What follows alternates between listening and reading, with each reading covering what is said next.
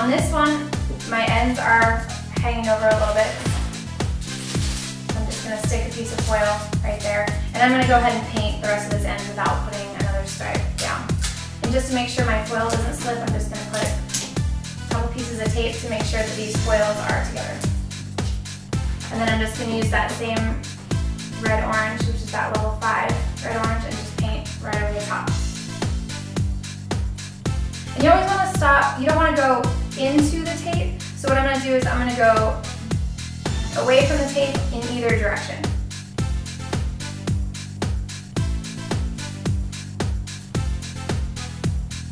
Because if you go up to the tape, you're going to be shoving color underneath it.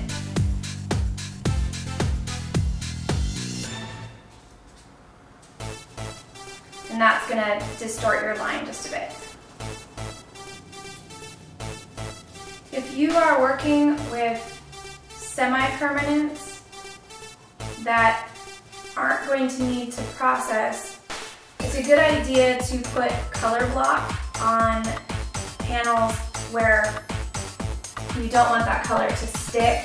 So not necessarily on these striped ones, that would be a little bit more difficult to do, but on the spotted ones, if you were using a special effects or anything that's more of a stain, it becomes much more difficult to rinse out when you've got pieces that you don't want that color to stick to. When you're going to be rinsing out that color, you don't want that rinse just in that rinsing action to actually get your color stuck someplace that you had not intended it to be. So using a bit of color block or conditioner or anything else that will keep it from sticking to the cuticles is a good idea. We'll go over more of that when we do the spots.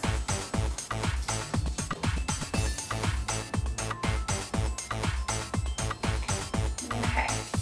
And again, I'm just going to set this to the side. For our spotted panel, I'm going to use 2 different colors.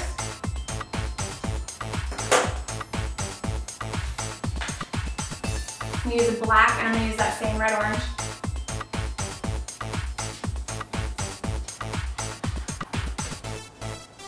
First thing, again, make sure you straighten out your hair.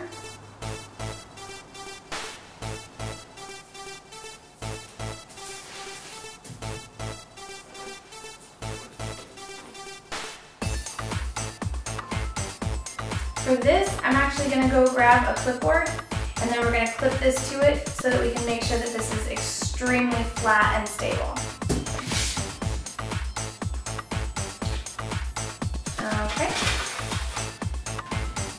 So I've got my clipboard. What I'm going to do is I'm going to do the same thing we did before, and I'm going to tape this piece of foil so that it covers all the way past the end. I'm just going to tape that to the clipboard. But I'm also going to do something different. On this one, since we're not just painting the ends, I'm going to put a piece of foil up towards the top to protect that as well.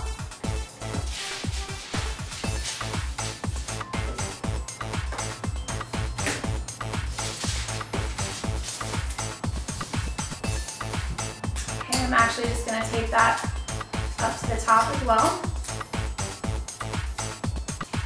Okay.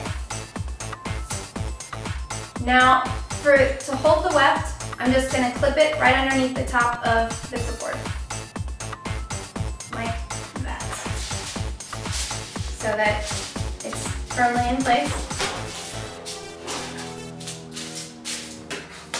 Okay.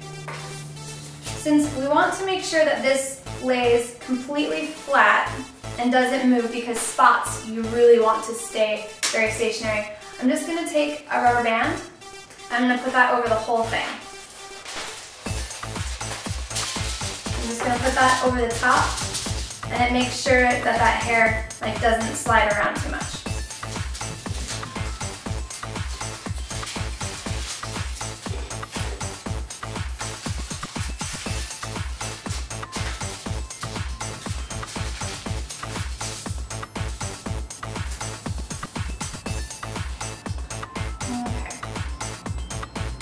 Now for these, I'm going to use a 2N, so it's not quite black, so I'm going to use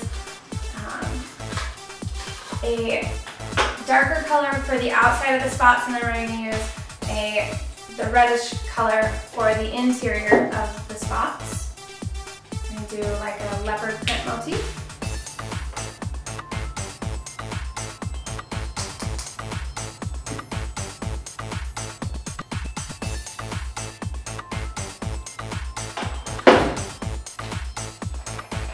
And again, this is where if you were going to be doing this with non-permanent color, with more of a stain, even sometimes when you're doing permanents, if you think that they're going to bleed or that there might be a chance, go ahead and put some color block around your entire print when you're finished.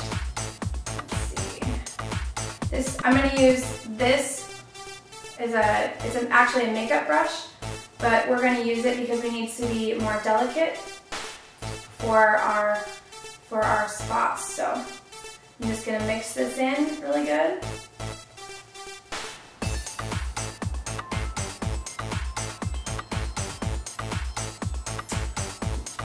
Okay.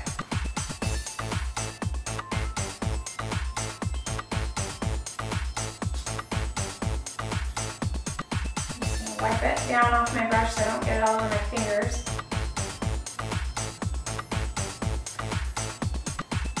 So then, first thing you're going to do is you're going to paint kind of a series of either dots or kind of horseshoe type shapes, and they're going to be around an empty spot where you're going to put your accent color. In our case, that would be the orange.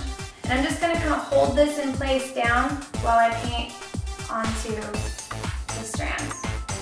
This is going to be a little bit harder to see until it starts developing. Once it starts developing, you can see, you'll start to see the color come through.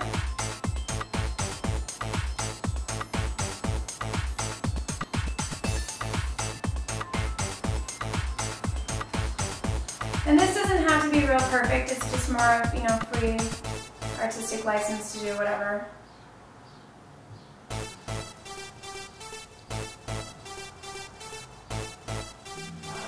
I like to work from the top down so that I can hold consistently all the way down. I also don't like to wear gloves while I'm doing this because I like to know if I put my hand down and I accidentally put my hand in some color that I'm not transporting that like all over. So that way I can kind of feel it and know to blot it off.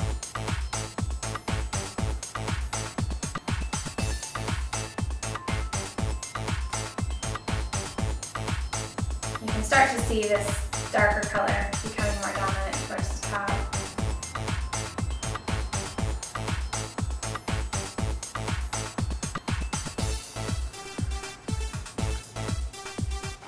When you get to the rubber band, I usually just skip over it and don't try to paint too much around it.